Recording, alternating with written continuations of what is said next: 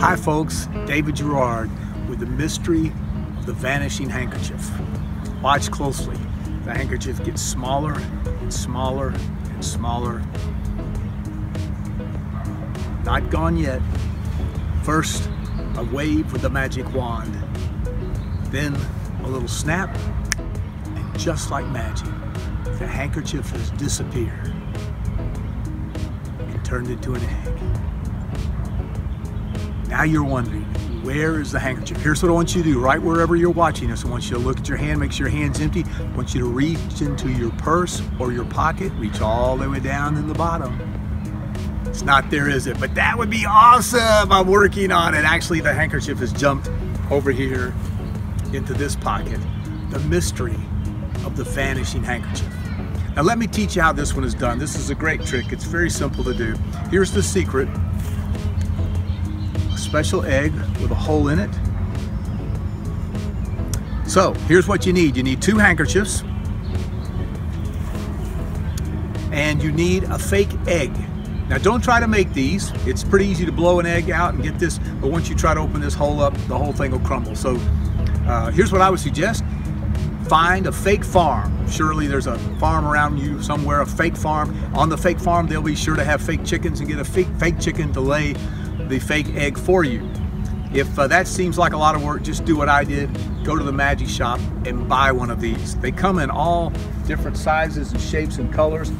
Here's a plastic one, which is great if you fumble, and they even make a brown one. So we'll use the brown one for the demonstration here.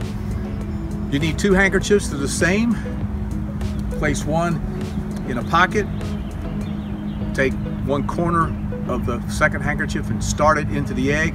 Then place the whole thing into a hat or a container where you can get to it. And last but not least, you'll need something to be your magic wand. Actually have a magic wand, but you can use a pencil, you can use a comb. Some of you can use a comb, but hey, that's okay. We're all staying at home, nobody cares.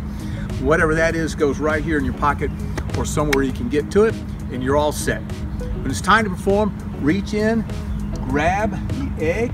Because the handkerchief is started into the egg, the whole thing will come out. You don't want people to see the egg. You keep that back of your hand toward the audience, and call this the vanishing handkerchief. Don't say anything about the egg. Talk about this is the mystery of the vanishing handkerchief. As you say that, begin to tuck the handkerchief into the egg, move it up and down like this, which looks nice and also gives you a little bit of cover. Once you have the handkerchief completely tucked into the egg, then reach in your pocket, bring out your magic wand, wave it over the handkerchief, snap your fingers, and then all you have to do is open your hand, making sure that the back of the egg is toward you. That's the first part. Then you can get the joke about where the handkerchief went.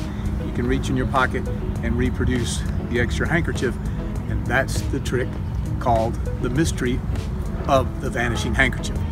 Now there's one thing you need to watch out for. You need to be very careful not to let people see the hole. If somebody happens to see the hole, then here's what you do. Snap your fingers one more time, and then you can just reach up here, and if you're careful, you can take the hole right off the egg.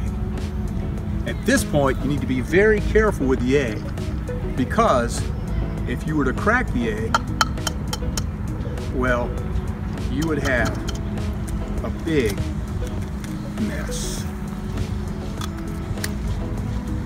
That's the mystery of the vanishing handkerchief.